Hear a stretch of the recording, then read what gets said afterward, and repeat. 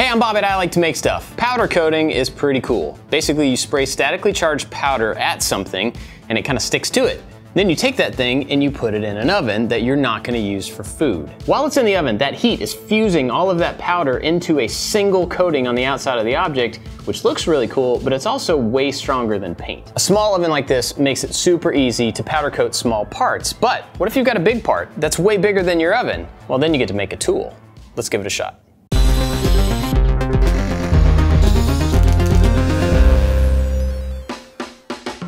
Now, of course, you do have some other options if you need something bigger. A lot of people will buy used kitchen ovens and wire them up in their shop and just dedicate them to powder coating, and that works pretty well, but it still has a size limitation. What if you need to powder coat a motorcycle frame or something that's just kind of long? Well, then you have to look at a bigger oven. And when you get into the powder coating ovens where you could roll in a rack holding a frame or something like that, we're talking thousands and thousands of dollars for a giant thing that takes up a lot of space and really only has one purpose. After seeing the prices of those big ovens, I started looking at some infrared heaters that are on stands, and you can roll them up to an object and bake it kind of in space. But those are anywhere from $300 to $600 minimum, and I don't think they should be. And that led me to find these. Now, this is a set of 2 infrared heaters that together will produce 2,000 watts, 400 degrees Fahrenheit, which is the perfect temperature for powder coating. And the 2 of these together were $55. The only downside here is that these tubes are the infrared heaters. They're not wired up, so I have to wire it up and be really careful not to break this glass. But other than that, this gives me a lot of flexibility. I have 2 heaters that I can put on some sort of a stand, make them adjustable so I have more flexibility about where to put the heat.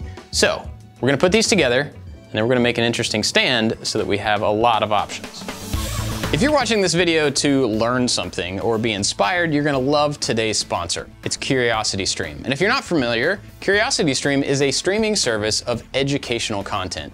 Really, it's a collection of super well-produced documentary films and series and individual shows, and there is tons of stuff there for everyone. They have content covering history and engineering and technology and science, and there's new stuff that drops every single week. Recently, I watched a couple episodes of the series called Classic Cars on there. There's an episode about Mustangs, which I thought was really cool. There's one about Corvettes that I haven't watched yet, but I really like the documentary style about how a car came to be. On the flip side of that, I started watching a series called How to Make a Human. It's all about building AI robots, and it's really cool and a little bit scary. Whether you're into those things or not, there is something on the service for everyone, including kids. They have a whole section called Curiosity Kids, which is a collection of really good educational content to keep your kids engaged and not just watching garbage. Now, all of this stuff is available starting at $5 a month, and you can watch it anywhere. You can watch it on your TV, on your mobile device, on your computer, and it's super easy to get started. You can go to curiositystream.com/makestuff or scan this QR code and then use the code MAKESTUFF, and that's gonna give you 25% off. Be sure to go check them out, and big thanks to CuriosityStream for sponsoring this video. Okay, that was easy enough. So now I got a mounting bracket on the back of it, and I have a hole right in the center. And that way I can mount that hole to an arm, and the entire thing can spin like this. So I can have these vertically, or I can have them horizontally, and I can still move them up and down if I need to, although I don't know how much that'll matter. So now that I've got both of these heaters mounted with a bracket, I have to make something to put the brackets onto. And here's my extremely detailed drawing with measurements. Basically, it's some sort of a base with casters with a piece sticking out of it that then holds another piece that can spin around, and on the end of that spinny piece, both of those heaters are gonna go on. So I need a base and then 2 pieces of steel with some holes drilled in it.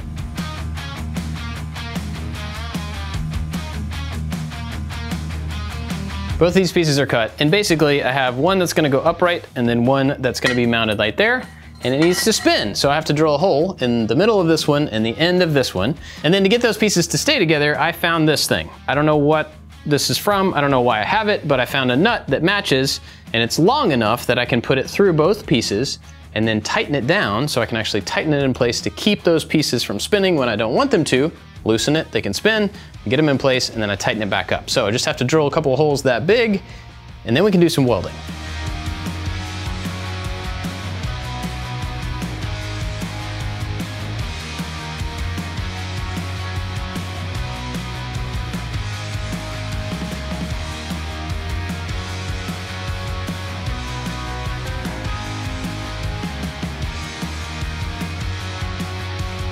I welded that nut on so it's captive, so this thing moves freely unless you tighten it up, and then it will keep whatever angle you put it at. So now that we've got this, it's just a matter of making the base. This thing needs to be able to roll around, so I was gonna make a really simple square tube base that was just kind of an H shape. So I could have 4 casters on it, no big deal. But I don't have a lot of extra square tubing except for these scraps that are curved.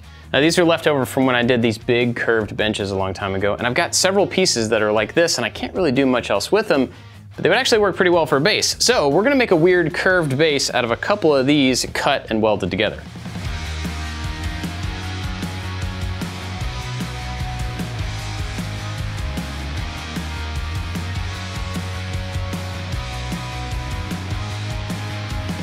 Look at that. It looks like I'm being artistic, and I'm actually just being cheap. But this actually is gonna work out pretty well.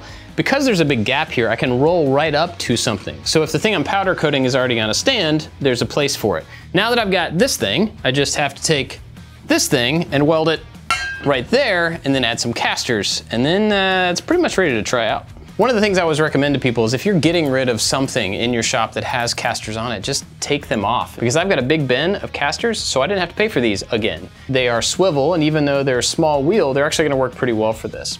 The plate on these is a little bit bigger than the steel that I'm using, but this thing is absolutely more about function than form, so we're gonna go ahead and weld these on, and then we can roll it around.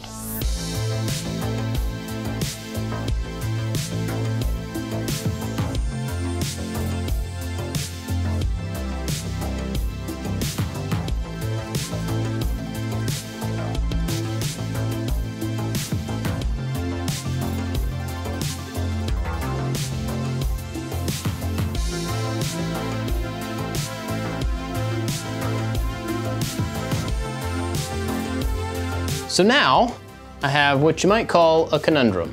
This thing should be powder coated. It's a perfect example of something that's big and useful that should have a layer of protection on it, but I would have to use this to be able to powder coat something this big. So I'm not really sure how to do that. I think I'm just gonna have to come up with a temporary solution so I can powder coat the 2 parts, and then I'll be able to finally assemble it.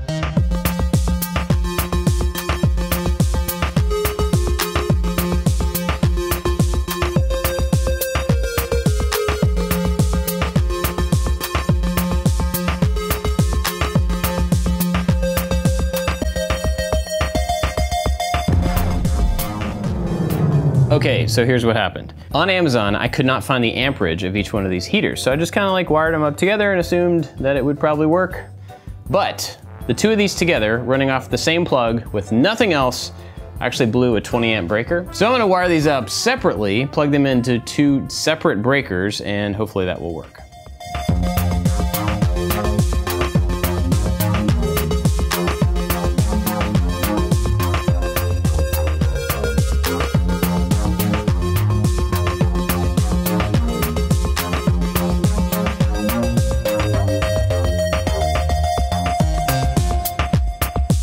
I only wired up one of the heaters, so I've been kind of doing this in little sections, and it's taken a while, but it's totally working.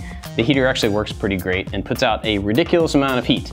After this section's done, I'll be able to mount the heaters on this thing and show you what it's finally gonna look like, but I do think this actually works pretty well. I also wanted to point out that I've only done powder coating a couple of times, and I didn't do a great job of getting full coverage.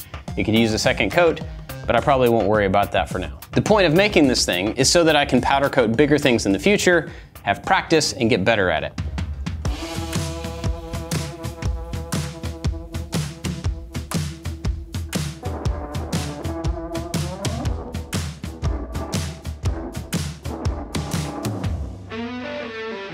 Now that they're mounted, the last thing was to get some really heavy-duty extension cords. These are 12-gauge wire, so they can handle the load of each one of those. And I cut off the ends, wired them up to them separately so each one has its own cable. That way I can plug each one individually or use them both at the same time on different circuits. Now that I've got these things attached, this thing is done.